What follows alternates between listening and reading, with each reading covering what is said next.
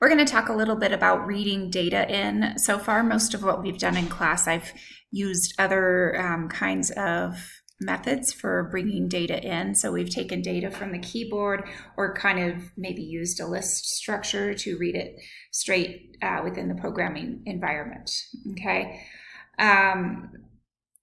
So there's going to be a more convenient way to store data, whether we're going to read stored data in or import data that we'd like to store. So we're going to be going over that in this section.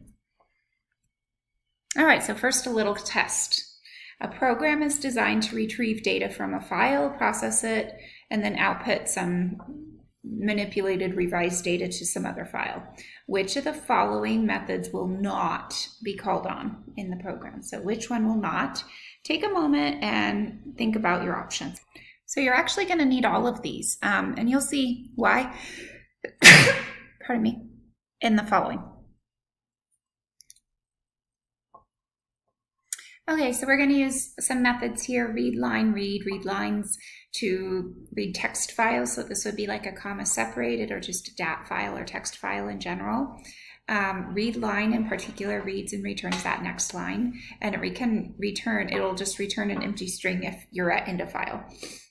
Read will get the entire file. I think this one we've used before. Read lines reads the entire file into a list of strings. So remember how a list can contain numeric objects or string objects. And so it's going to bring it into a list of strings. We need to be aware of that. All of these have a trailing \n character, which progresses you to the next line.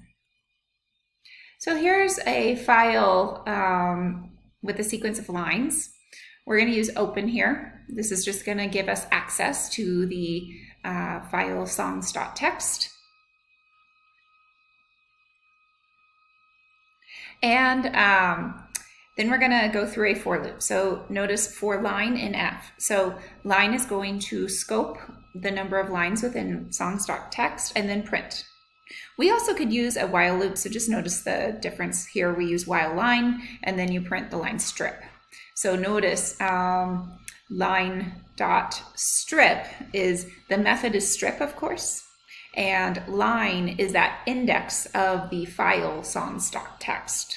So it's taking each line within that file and then applying the method strip to it in both cases, both the for loop case, the while loop case. The thing added down here also is that we're storing using the method readLine to store the result from F. Remember, F up here is that link to songs.txt in an object. So here's a few lines. Songs chosen this semester. Here's a few of the lines. Let's see. If we ran this set of code, which F refers to this file and has open, so what does skip return? I'm going to pause to save a little time on my video. Okay, so, oh crap, I just realized my file is a little bit cut off. But let's just talk through it. It doesn't matter if you can see all my options or not. But when you look at this, notice that we are going to read line. So remember, read line just as the single line. So read line. Oh gosh, let me fix this real quick. My view is all messed up now. I left to, there we go. Okay, now I can see it better. I wanted to fix that.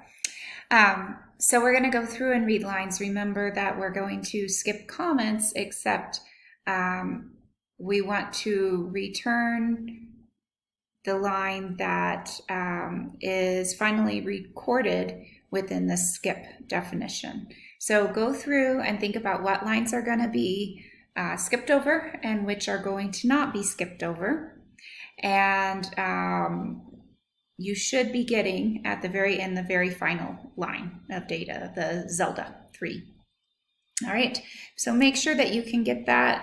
It may even help to run a few tests online.